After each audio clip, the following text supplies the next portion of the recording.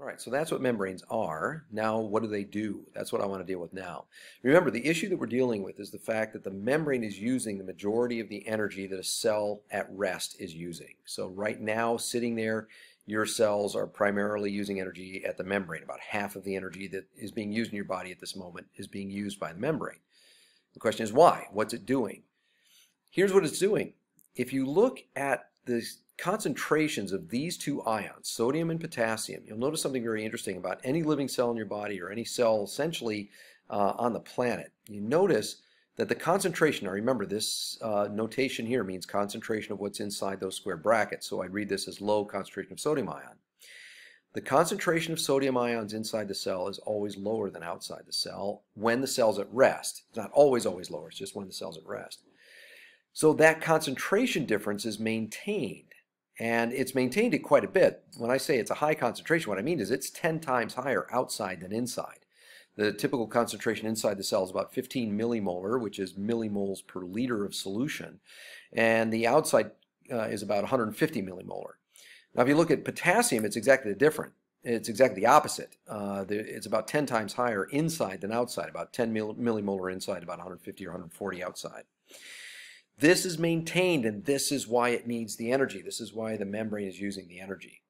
So why does maintaining this require so much energy? Well, the problem is that in this universe, there is this property that everything has, and it has to do with thermodynamics. I'm going to express this after the next lecture in a more precise way, but I'm going to say it this way, which may or may not make sense until the next lecture. This universe, everything seeks the lowest energy state, and that's the lowest energy state is not this. This is a difficult energy state to maintain. So why is that? Well, again, in our universe, this happens. If you were to take a petri dish, imagine this experiment, just take a petri dish here and fill it full of water, and then take eyedroppers and just drop in water-soluble dye, food coloring. Red dye here, green dye here, blue dye here. You just drop them in different locations. If I were to ask you what would happen, I'm sure you'd be able to answer correctly that over time, 5 minutes later, these colors would start to blend until eventually, maybe 10 minutes later, they're all completely blended together and the entire petri dish has the same color, probably a gray, because that's what you're going to get when all those three pigments mix. Okay, great. That's easy. And I could even ask you, what's this process called? What's the physical process that's doing this? And again, you're probably going to know it's diffusion. So that's what's happening. This universe, things diffuse. Now the question is why? Why do things diffuse? Well, it goes back to that thermodynamic statement that I made before, things going to lowest energy state. All right, what does that mean? That's what I want to get into. If you look at the distributions of these molecules, the red molecules, green molecules, blue molecules, this is what would happen over time. All the red molecules are clustered here on one side, blue in the other, green in the middle, and then over time those distributions would start to blend and mix until eventually the distributions are all evenly flat across the way. If you think about it in terms of the actual molecules, here's a picture that depicts those. All the red molecules are clustered here, blue molecules here, and then over time they start to mix. The red molecules are still mostly over here on the left, blue mostly over here on the right, green mostly in the middle, but they're starting to mix, you can see, until eventually the probability of finding a red on this side is the same as this side, is the same as the middle, and so forth for blue and green. In other words, they're evenly distributed throughout this whole thing. Why does that happen? Well, there's different levels of answering that question is why. One level has to do with what is the energy source. Things don't move without energy being transferred from one form to another. So what is the energy source for this process? Well, remember, if something is at all above 0 Kelvin, okay, if you're above 0 kelvins, you are going to have some thermal energy. And that thermal energy is represented in this system as kinetic energy. These molecules, the molecules in the water, the molecules of the pigment, and the water molecules themselves are moving around because that's the thermal energy that's in the system. It's the thermal energy that's pushing everything around. So that's what's allowing these things to move. But that only answers part of the question. The other question is, why does it move to the right? Why does it move from this ordered appearance to a more disordered appearance? Why can't it move from a disordered appearance to an ordered appearance? Well, there's nothing really stopping it. It could do that, except it doesn't. And the reason it doesn't is because of this concept called entropy. Now, I'm going to try to give you an intuitive sense of what entropy is. it's very hard to do that accurately. And the reason it's hard to do that accurately is because energy, entropy, these other concepts are more abstract than they are intuitive.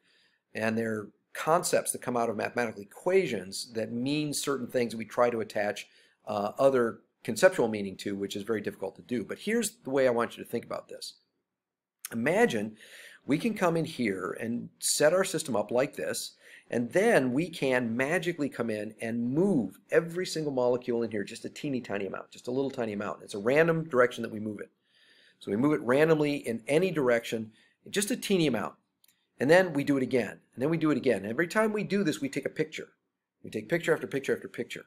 And after we take about, I don't know, 150, 200, 300 pictures, they start to look like this.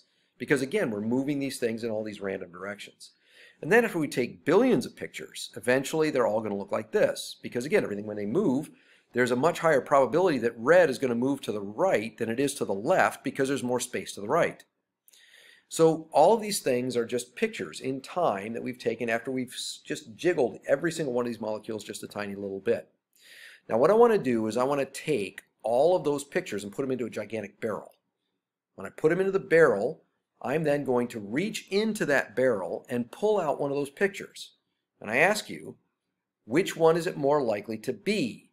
The picture that I randomly choose out of all possible configurations. Now remember, some of those configurations look like this, because I can jiggle these to the point where they all jiggle right back together and become nice and ordered like this. My question is this: if I pull one of these pictures out of this barrel, is it more likely to look something like this, disordered, or is it more likely to look something like this, ordered? Okay, now before you answer, realize that in that barrel are an infinite number of pictures in which these molecules are ordered. In this particular one picture, it's red, green, blue, but it could be blue, green, red, or green, red, blue, whatever. It could be any of those combinations. It could also be ordered in other ways too. It could go red, green, blue, red, green, blue, red, green, blue. It can be any kind of ordering. There's an infinite number of ways that I can make it look ordered like that. So now my question is this: is it going to look ordered or is it going to look disordered? Well, since there's an infinite number of ways they can look ordered, it makes sense that you should be able to pull out one that looks ordered. What's weird about this is this: even though there's an infinite number of pictures in which they're ordered in the barrel, by pulling one out, the probability that I pull one out that looks ordered is 0. Not small, not tiny, but 0. The one I pull out is guaranteed to be one that looks disordered like this, because there's an infinite number of these, but there's an infinity more of these than there are of the ordered ones. That's entropy. That's why entropy exists. Over time, what you're doing is you're sampling from that barrel. Now, it's a biased sample, because every time you take a sample out of that barrel, you're sampling one of the pictures where things are jiggled just a little bit. But give it enough time, give it 10 minutes. And now you're sampling from all possible configurations. And again, inside that barrel, there's an infinite number that are nice and ordered, but there's an infinity more that are disordered. And therefore, you're guaranteed to pull one of those pictures out that's disordered. That really is an expression, intuitive expression of what entropy is. And we feel it. We actually feel entropy. What you call entropy is what you call time. The feeling of time passing is your intuitive understanding of entropy in this universe. And it just turns out that in this universe, entropy is dominant, because things always have these transition states that require entropy to at least not decrease if the system is completely closed. Now, I'm going to make all of those concepts much more precise in the next lecture, but we have to understand something. This occurs because of a very, very deep property of the universe in which the living systems exist. Therefore, there's no way around it. You can't beat this in any way. So the cell has to work against this diffusion problem. Okay, so we know things are going to diffuse for a very, very deep reason. What's going to happen in this situation? Well, we have high concentration of sodium on the outside, low concentration on the inside. What's going to happen to sodium? It won't stay this way. If it can get across that membrane, if the sodium can get across the membrane, it can't stay this way. What's going to happen? Well, just like here. I have a high concentration of red here on the left and none on the right. Eventually, it spreads out. Well, you know, intuitively, that's what's going to happen. The concentration of sodium is going to decrease on the inside and increase on the decrease on the outside, increase on the inside, because the sodium is going to diffuse across the membrane from right to left on average. Potassium is going to go the exact opposite direction because of its difference in concentration. Now, I want to warn you about something. What I'm teaching you here is missing something very important. It's a little bit misleading, and that is that the charge across the membrane also matters. So what I'm talking about here is just the chemical gradient. I'm ignoring the electrical gradient. When you get to your upper division physiology class, you'll study the electrochemical gradient together, but the same result happens. Sodium is going to go to the inside, potassium will go to the outside. So what will happen over time? Well, what's going to happen is this will equilibrate. The sodium is going to continue to move in until it's equal on both sides of the membrane, then it'll stop. Just like in this picture, the red will diffuse until it's completely equal across the entire petri dish. So here, same thing with potassium. It'll go out until you have a medium amount of concentration on either side, and they're equal. Except that won't happen. And the reason it won't happen is because once you get about halfway to this equilibrium, the cell loses control of its volume. And what happens to it every single time is it will swell and burst. There's a drug called wabane that we can use to demonstrate this. You put wabane on this membrane, and the wabane will block the system, the mechanisms that are keeping this concentration difference the same. And wabane always has the same effect on cells. It causes them to lyse, L-Y-S-E, which means to explode. You've seen that term before. So the reason why the cell has to maintain this difference of sodium and potassium across the membrane is to maintain its volume. If it loses control of sodium and potassium, it loses control of its volume. Same thing always happens. The cell explodes. It doesn't shrink. It doesn't stay the same. It always goes up and explodes. So this is critical. It's absolutely critical for every single cell in your body to maintain this difference in concentrations of sodium and potassium, or else they're going to lyse. So here's a close-up schematic of the situation. We've got the membrane here with its fatty acid tails and its phospholipid heads, the bilayer. And then we've got some solute. This is the outside of the cell, so in the extracellular compartment, the solute concentration is quite high. And then we have a low concentration of the solute in the intracellular compartment. So if this were sodium, for example, we'd have a high concentration, 150 millimolar outside, low concentration, 15 millimolar inside. And so this is the situation that we just described. The diffusion gradient goes from outside in, and so this is going to tend to want to go across this membrane. Now, here is the good news for sodium. For sodium, remember, sodium is an ion. It's got a +1 charge, and this is all lipids. So the sodium can't just diffuse right through this membrane. There we go. No problem. All we got to do is get high concentration sodium outside, low concentration sodium on the inside. We're good. We don't have to do any work to actually maintain the difference because the membrane won't allow the sodium across. Unfortunately, of course, as always, it's not that simple because remember, this is a dead membrane. This is not a living membrane. Living membranes have the integral membrane proteins in them. And it's those proteins, which I'll show you in a little bit, that allow the sodium to get across there. Now, there are things that will do this. There are things that will diffuse right across that membrane, but they're rare. And the reason they're rare is because this is a lipid bilayer. This lipid layer will not let anything that's polar or ionic, anything with a charge through, just like we talked about. So the property of this object, the property of this solute that gets through here, must be that it can dissolve in a lipid. Therefore, it must be a lipid itself, which means it must be nonpolar. The problem is, all of these things are carried as solutes in the blood. And remember, the blood is mostly water. And then the interstitial space, the space between the cells, also has a bunch of fluid in it, which is mostly water. So the things that are in your blood and the things that are bathed in the fluid bathing your cells are usually things that can dissolve in water, which is why you're water-based. So if it's going to go across the membrane, it can't do that. It's got to be held in some other way. So that's why these things are relatively rare. There are ways that you can get lipids to move through your blood, through these things called low-density lipoproteins, high-density lipoproteins, very low-density lipoproteins, all these different things.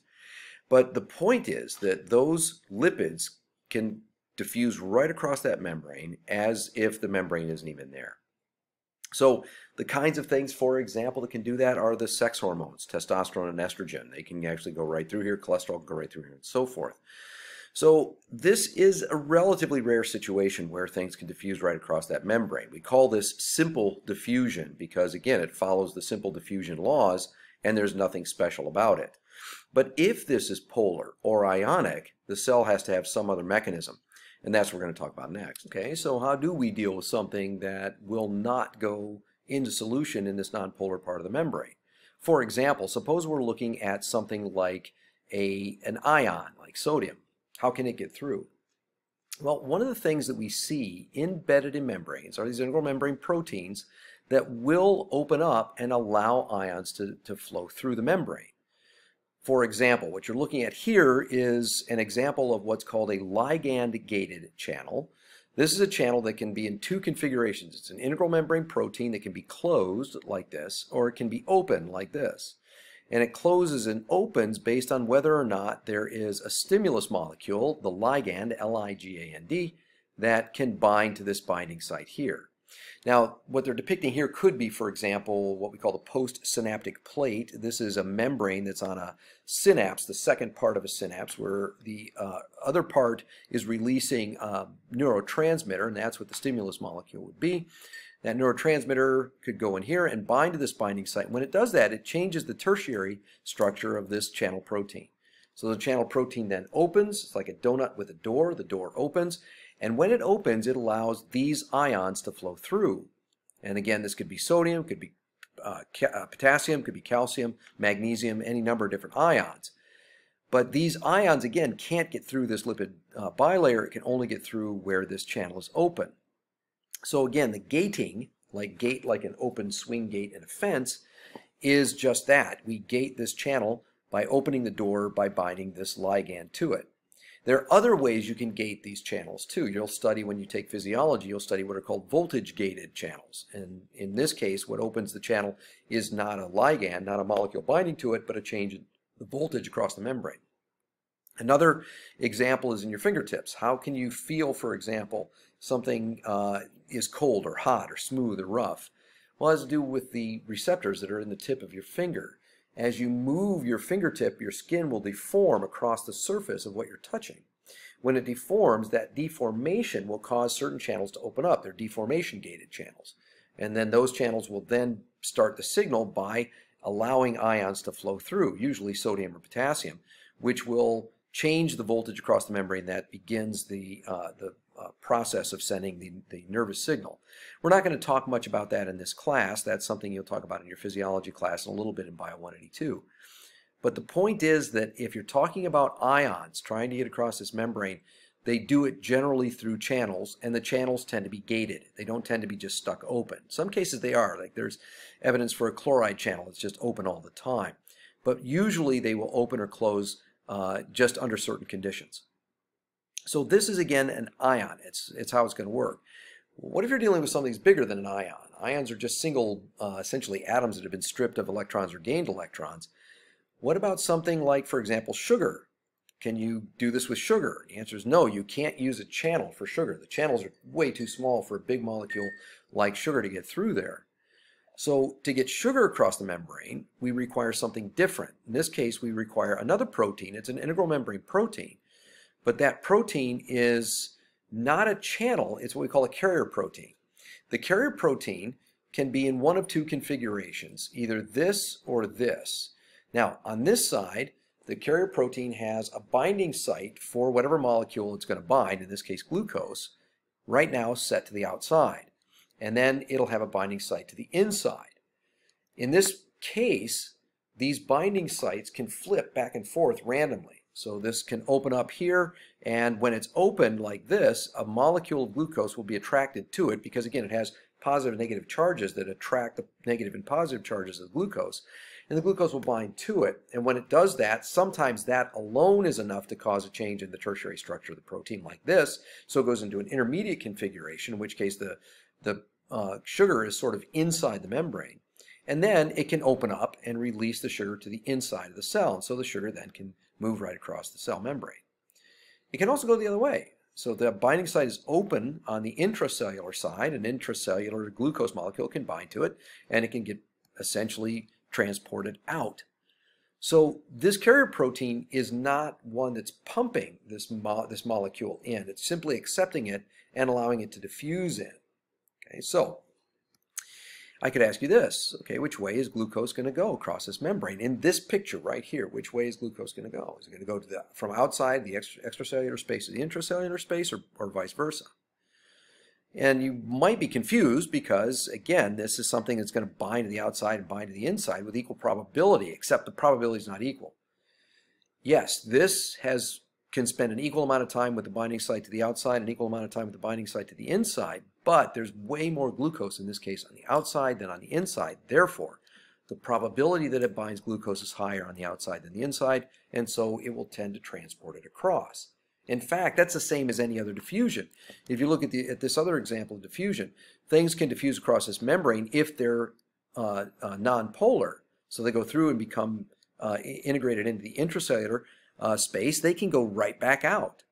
So why is it that we say we diffuse from high concentration to low concentration? Well, if we go all the way back to here, you can see why. This red right here has an equal probability of going to the right or going to the left. So do all these other reds, and they can go up and down with the same probability. Over time, however, they keep mixing up because the probability of moving is just random.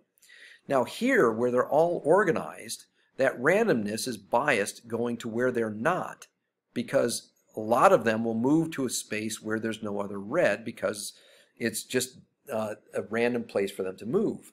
But now that the red is all spread out, they're still moving randomly in exactly the same way they were before, except we don't see a difference because there's no way that they move all together or move in any way that makes it look any different. So the same thing happens here in this case.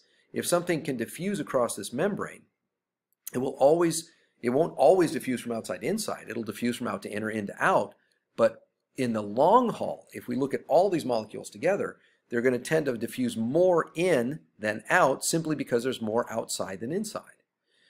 When will it stop? When will that process stop? Well, it'll stop when there's equal concentrations on inside and outside. Then you'll have, for every one that moves to the inside, you'll have another one that moves out.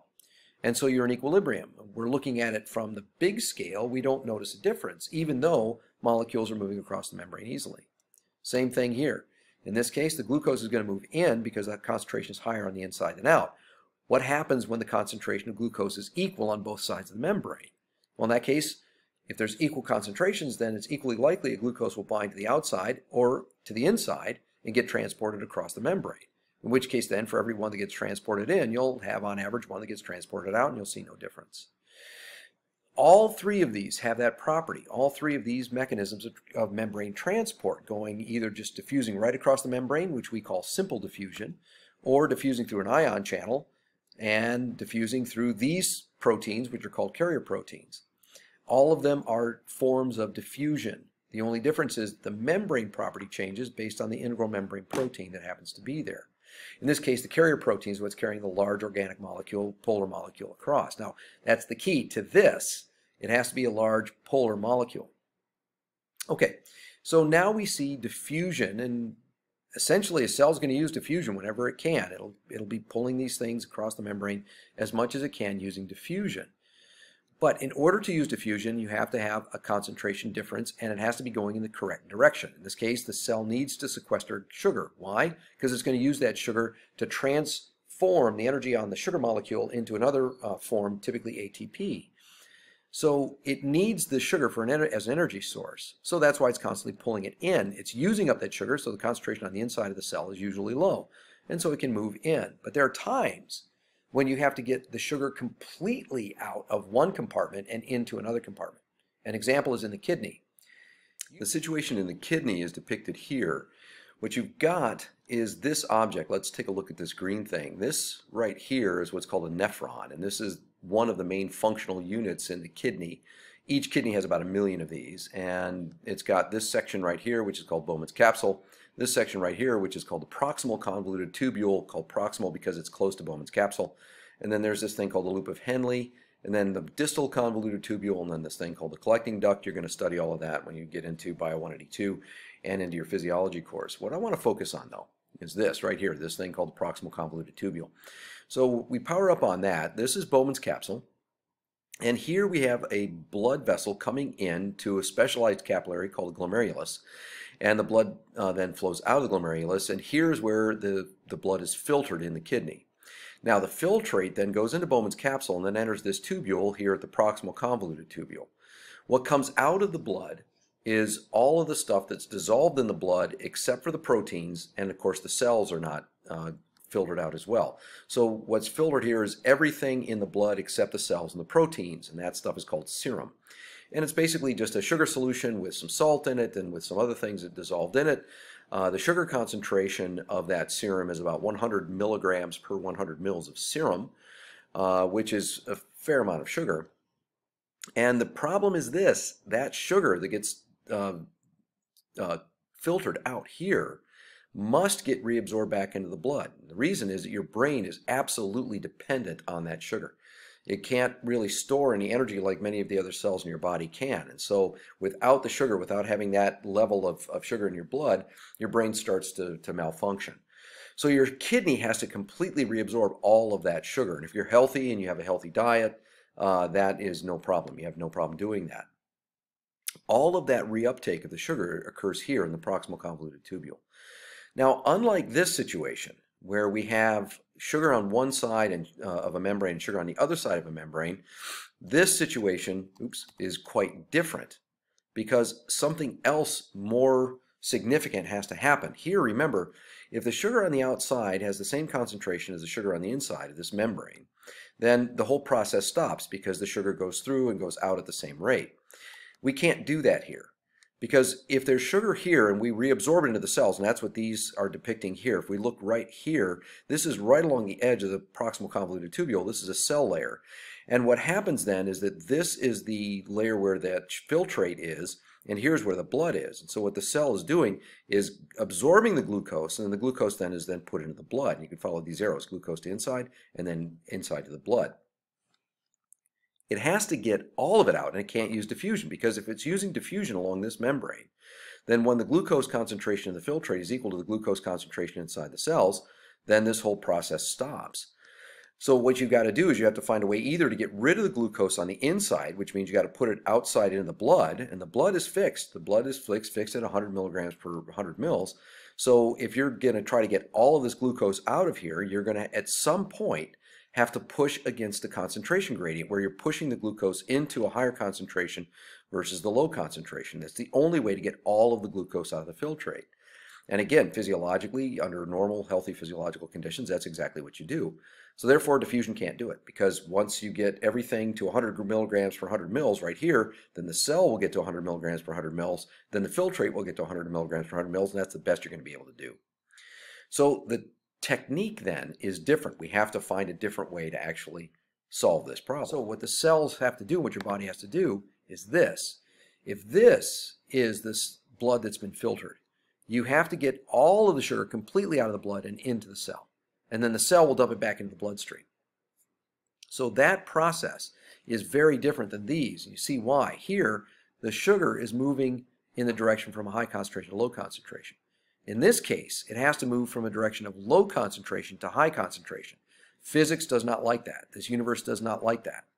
The universe is going always towards a lower energy state. And in this case, you have to get it to move towards a higher energy state. So the only way that the universe is going to allow you to do that is if you use metabolic energy. You're going to have to find some way of using metabolic energy to actually pump this sugar across this membrane. The metabolic energy typically comes from a molecule of adenosine triphosphate, ATP. The ATP is what's being produced by the mitochondria. So here is what you have to eat for. You literally have to eat to make that ATP so that you can do this kind of thing and pump things across the membrane in the opposite direction of this concentration gradient. So those are four of the major mechanisms, the simple mechanisms of membrane transport. This is simple diffusion. This is diffusion through a channel protein. This is what we call facilitated diffusion, because it's diffusion facilitated by a carrier protein. And then this is called active transport. It's active because it's using metabolic energy. I'm going to test you on this in the following way. I'm going to ask you to determine, to predict, what mechanism of membrane transport is going to be used in a given situation. So for example, let's look at glutamine. Glutamine is an amino acid. It's polar, as you know, because it has the amine group, which has a plus charge, and the acid group, the carboxyl group, which has a negative charge. And cells need to get that out of the bloodstream and into themselves. And if they're happy to keep the concentration in the blood equal to the concentration inside of them, what mechanism of transport will they use? Now, they're always going to use diffusion when they can. And as long as they can get enough of the material inside themselves, they'll use diffusion. In the scenario I just painted, when the cell is going to be happy to have equal concentrations of glutamine inside and outside, will not require anything other than diffusion. So it'll diffuse, but now the question is what kind? Will it diffuse using simple diffusion? Well, no, it can't, because glutamine is a polar molecule. It can't go through the membrane. What about an ion channel? It can't do that either because it's way too big. It's an organic molecule. It's not an ion, so it's too big. The only choice that it has then is the facilitated diffusion using the carrier protein. Okay? Now, suppose we have this. Membranes inside muscle cells, inside what's called the sarcoplasmic reticulum, which is a very specialized form of the smooth endoplasmic reticulum, need to resequester calcium. Whenever a muscle contracts, it releases a bunch of calcium from this membrane. When the muscle relaxes, it has to pull all of that calcium back up into it, all of it, 100% of it. So therefore, at some point, on one side of the membrane, you're going to have a low concentration of calcium and a high concentration on the other side, and you need to get it to go from low to high. Okay, so which mechanism of transport is going to use? You should answer in this case active transport, because it has to go against the concentration gradient. It won't use an ion channel because it has to go against the concentration gradient, and ion channels can only go with concentration gradient. So it doesn't matter what kind of molecule it is. If it's going against the concentration gradient, it's always active transport. If it's a polar molecule, it cannot use simple diffusion. It has to use either channel protein or facilitated diffusion. If it's a large polar molecule, it has to use the facilitated diffusion. If it's an ion, it'll use a small ion anyway, it will use an ion channel. And if it is nonpolar, then it will use simple diffusion. So that's what you got to remember when you take the quiz, because the quiz is going to ask you a number of questions and deal with things exactly in that way.